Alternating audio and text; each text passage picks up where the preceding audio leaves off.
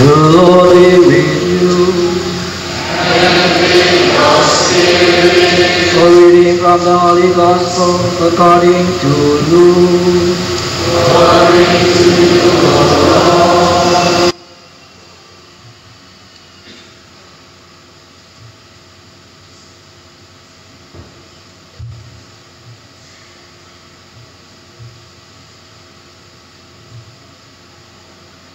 On the way to Jerusalem, Jesus traveled along the border between Samaria and Galilee.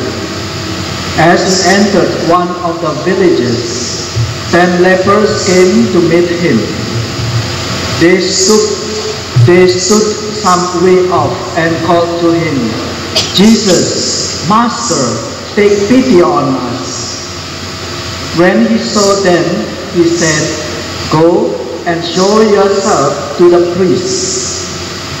Now as they were going away, they were cleansed.